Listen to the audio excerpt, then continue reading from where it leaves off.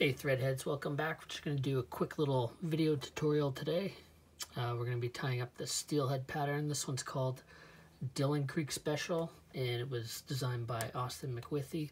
And he originally designed this. There's two different variations. This is, I guess, the winter or the fall version. And there's also a summer version, and I'll explain a little bit about that, just some of the differences in that as we go along. This one's designed for fishing the Klamath River, the lower, and so let's just get into it. Don't forget to leave a comment down below and I'll get your name entered into the next draw that I do for some of the flies that we tie here on the channel. Alright, so for the hook, we're going to start off, just going to be using one of these Superfly salmon hooks. And if you don't have Superfly, which I guess they don't make them anymore, you can go ahead and use your favorite salmon iron. That'll work well. For thread, we're going to be using a 70D Ultra Thread 70, or an 8/0 thread will work. I'm just going to start by tying on right in behind the eye, close the loop of that hook. I'm just going to wind down. I just like to get down to the hook point in not necessarily touching turns, but close to. I just don't want to really roll over into that bend a whole lot. So we're going to tie in a tail. Now the original here calls for 4 pieces of gold Crystal Flash. I don't have any gold. But I do have some copper, so we're just going to sub that in. And what I've done is I've just taken one full strand, and just folded it over a couple times. And we're just going to tie that in just a little bit past the bend of the hook. And we'll just pull up on that, make sure it gets up on top. And the waist end here, we'll just tie this down. Try and keep it up on top of the hook shank if we can, just to keep things even.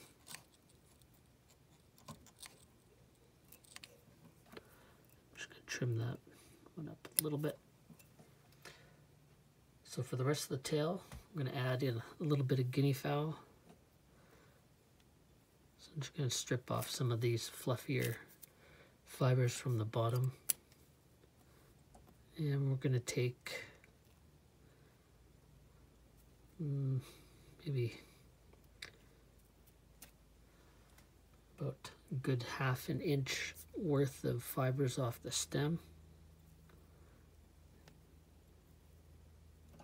We'll just roll those a little bit just so that they're not really uniform.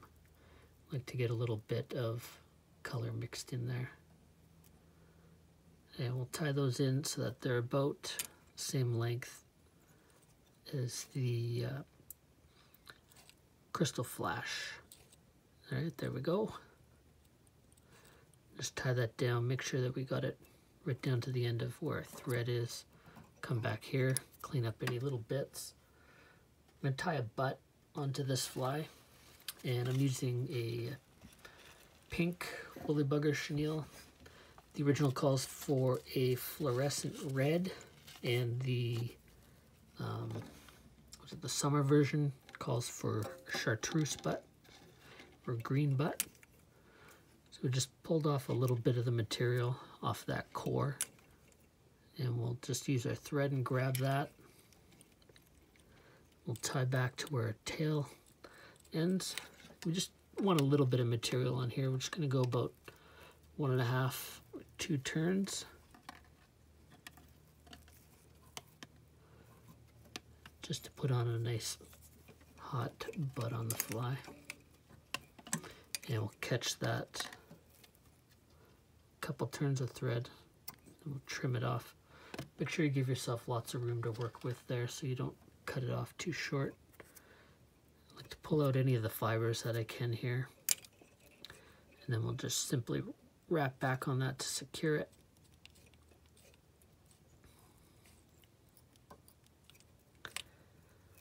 So there, your butt's not too big, but still nice and flashy. You got a bit of an egg representation there.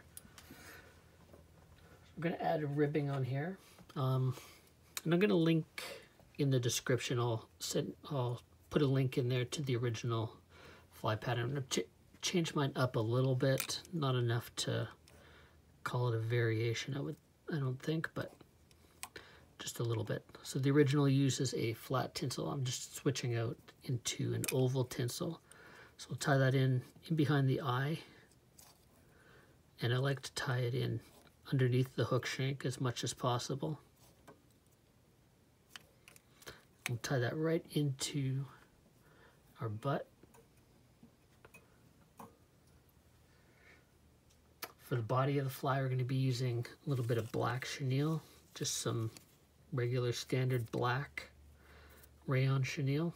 Again, we'll just pull some of the fibers off the cord, and that gives us a nice spot to tie in, nice and secure. Got that tied in right up to the butt, and then we'll take our thread up to the eye. We'll leave ourselves a little bit of space. We don't want to crowd that head too much. We're just going to go ahead and start wrapping that. And I just like to get that on fairly dense, so just like I'm wrapping like a palmered hackle or something, I'm just going to pull back on these fibers every time I wrap it. That kind of helps create a denser body. Makes it a little bit more uniform as well. I think we can get one more wrap there.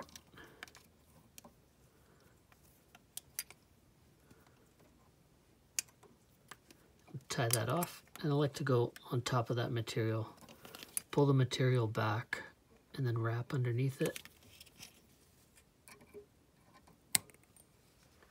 So trim it. Now we're going to take our ribbing material here. We're just going to wind it through.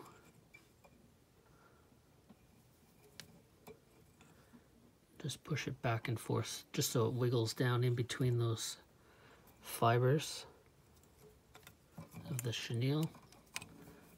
We'll wrap it up here a couple times, and then we'll twist it back, and then that gets it locked into place. Trim it off. For the wing, I'm not sure if you caught it in the intro there, but basically we want these hackles. We're going to be using golden badger here. We want these to swing away so that you've got the hackles swooping down, swooping up away from the tail. So I'll measure those about a little bit longer than the length of the hook.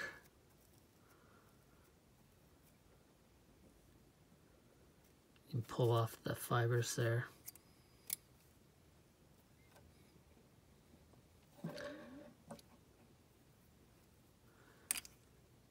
Just put a couple loose wraps just to kind of keep it in place, just till we get the other hackles measured in. So you want to make sure you got your tips matched up as close as possible.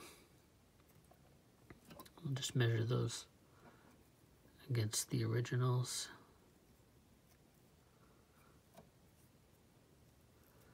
Pull back all the fibers and then just tear them off.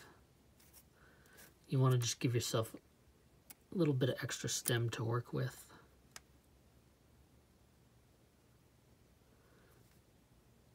Okay. So I'm going to have to adjust these a little bit. Let's just unwrap them.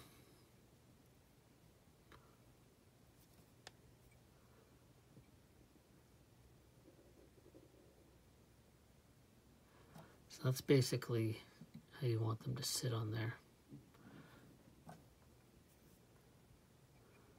Okay, so let's pinch those together. Give a couple loose wraps, and I just like to pull that material into that eye a little bit. It's not sitting quite right. We got something messed up there a little bit. So in that case, we'll just unwind. We'll start again.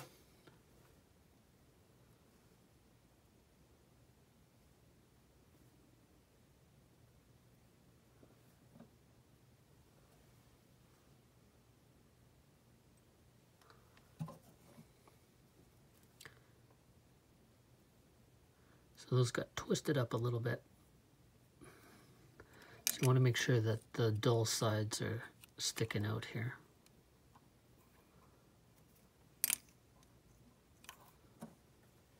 There, that looks not too bad.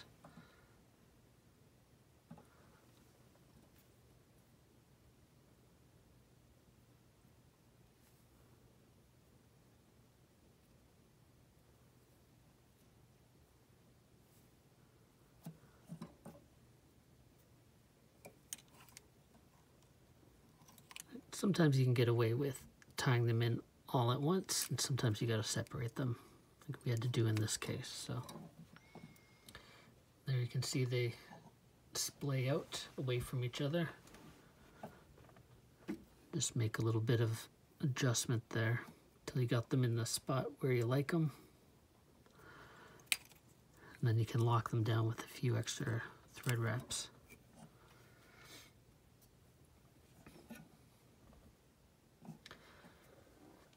All right, so let's just fold back these tips. Just make sure that those hackles are locked in place. Then we can come in and cut those out.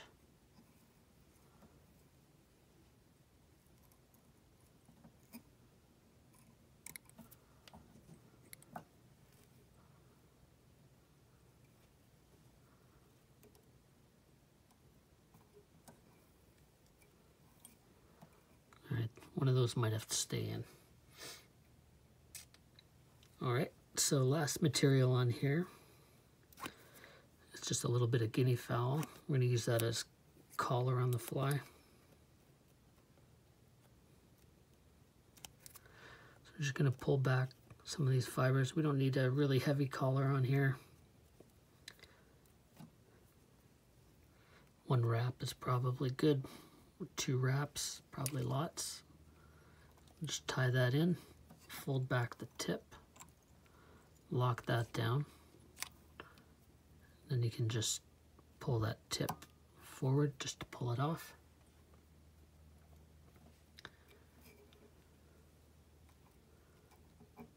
And then you can just pull back all the fibers of the guinea. And we'll just wrap those around.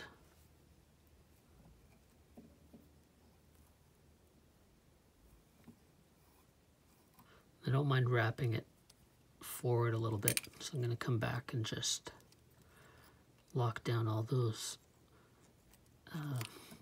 tag ends over top of the stem.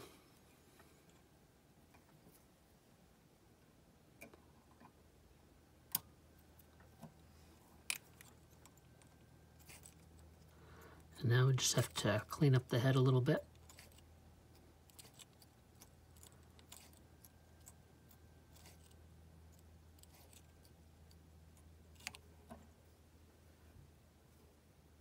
Looks not too bad.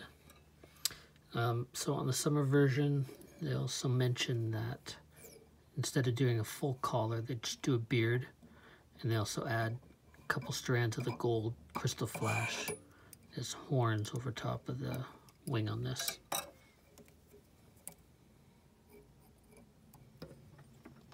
So there you go. All we got left to do on that is just put a little bit of head cement or a bit of a resin head.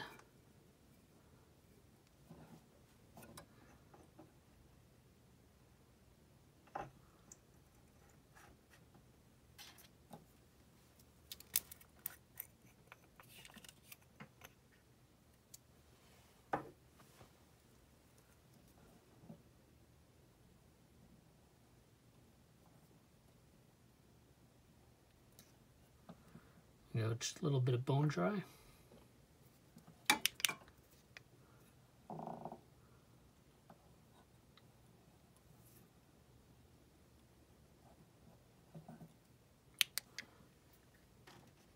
And there's the Dillon Creek Special. Thanks for watching.